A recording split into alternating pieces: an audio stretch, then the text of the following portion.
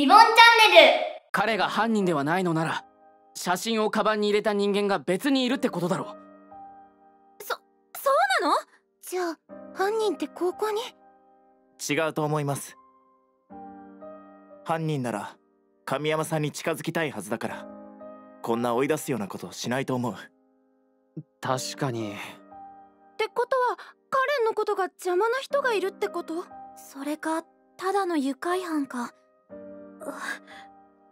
正体を知られてる時点で危険だろう。明日にでも転校届けよ。カレン、ニナ、ニナはどうしたい？ニナが決めていいんだよ。私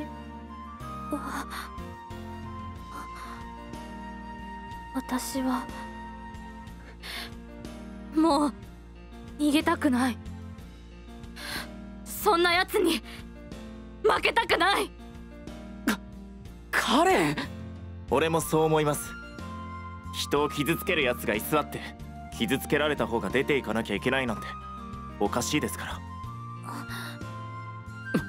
無責任なことを言うな。カレンに何かあったら俺が守ります。え？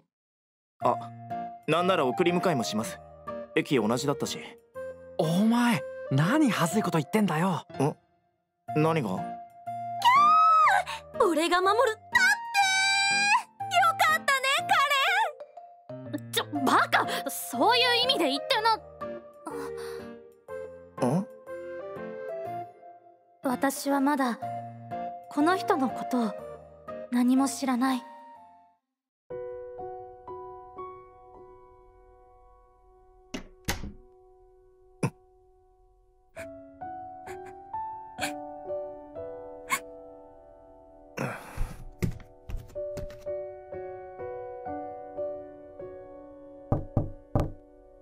お兄ちゃん、おかえり。リッカ、また部屋に閉じこもってんのか？母さん泣いてたぞ。出て行ったら期待させちゃうでしょ。今度こそ学校行くかもって。そんなのママがかわいそう。今日さ、家の前の銀杏が色づいてた。すごく綺麗だった。外の世界はちょっとずつ変わってるよ。学校はいいから出てこいよ。変わらないよ、世界なんて。そうかな。今出てきたら立花の世界は変わる。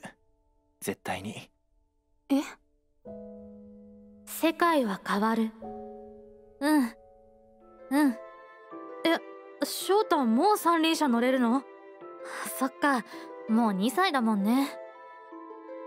ごめんねママ、心配かけて。でもね、私まだこの町にいたいんだ。私はここにいる。雨宮カレン、ピュアクラブ元センター。意味わかんない。神山さんも女の子だよ。あんな男の格好して何ちゃっかり光のこと取り込んでんのよ。気持ち悪い。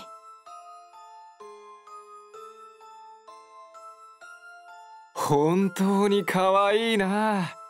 カレンにはもっと幸せになってほしいよ。俺のことなんか忘れるくらいに。その方が壊しがいがある。だからカレンの邪魔しちゃダメだよ、長栖美玖ちゃん。リボン未来フェスタ2019開催決定ポス。日時は4月27、28日の10時から5時。場所は池袋サンシャインシティポス。漫画家体験コーナーやサイン会にトークショーと内容盛りだくさんポス。詳しくはリボン公式サイトリボンワクワクステーションをチェックしよう。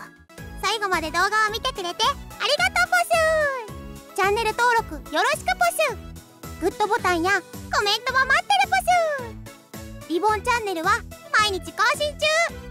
これは毎日見るしかないポス。動画も見てね。